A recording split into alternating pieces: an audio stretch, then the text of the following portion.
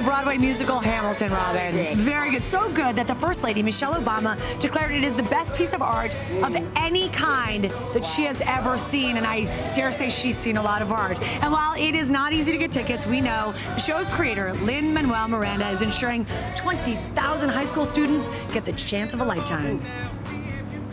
I'm past patiently waiting, I'm passionately smashing every expectation, every action's an act. It is the hardest theater ticket in America to get, unless you're these kids. I'm Alexander Hamilton, the $10 bill man. I won't say we won the freaking war just because of me. High school students singing, rapping, performing about, of all things, American history. Watch out, you're about to get shot.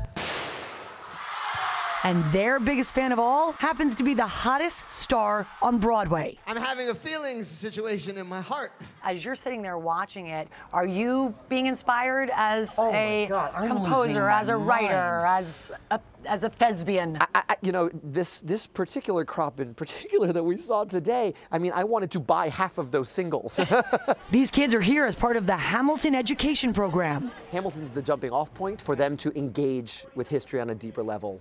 Full stop. Students like these from New York's Park East High School get to see the show after studying Hamilton, thanks to the Gilder Lehrman Institute and Rockefeller Foundation. He figured out the world, he noticed what he wanted to do, and that's what he did, and that's the same thing I'm doing. I connected with his ambition. He was he knew what he was gonna do, and he fought for it. They're the best audiences we get.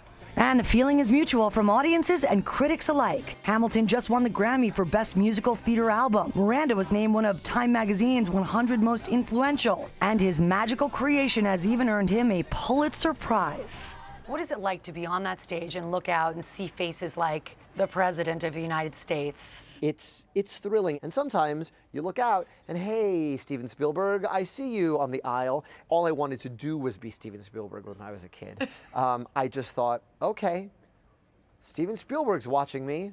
I guess I'm in a Steven Spielberg movie in my own mind for the next 2 hours and 45 minutes. It's one of the best shows I ever did, because I was trying to be worthy of the audience that I had. And I kind of feel that way every night. Miranda is on an epic run, making musical theater and American history not just cool, but red hot. So 16 Tony nominations. Yeah. I didn't know that was a thing that was possible.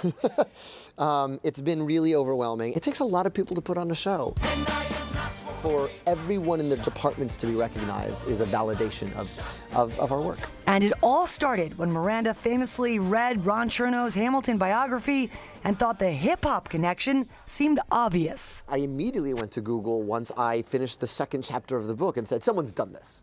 Someone has to have done this. A hip-hop storytelling of Alexander Hamilton's life. Yeah, because must have been done. It's a hip-hop story. It's someone who writes about their struggle and thus transcends it. And that's what all my favorite hip-hop artists have done. He meets Washington, who is totally the Dr. Dre to his Eminem. He's the guy who signs him and gives him a life in this world. And who's Jefferson in the hip-hop world? I don't know who Jefferson and him are probably Biggie and Pac, because they're equally brilliant, but they also have fundamentally different styles. Yeah. You mentioned that you made movies as a kid. There are those who make the logical jump that this must be on the big screen. Do you see that? Yeah. Later.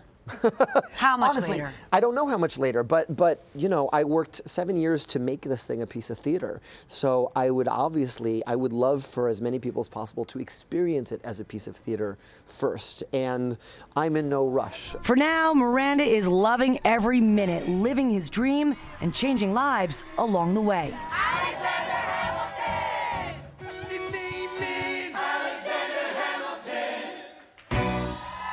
Chills. So many people reached out when they saw my pictures yesterday on Instagram wanting to see Hamilton. So Lynn says, please, he's trying. The show is opening in Los Angeles, San Francisco, Washington, D.C. next year. And that daily lottery that you may have heard of will continue, where 21 people win $10 tickets every single day. And they go out and they rap, because if you're not one of those 21, they don't want you to leave empty-handed. Nobody does. It's so great. Yes. What a show. Thank you for that. Thank you, Lynn. Thank you, Hamilton cast.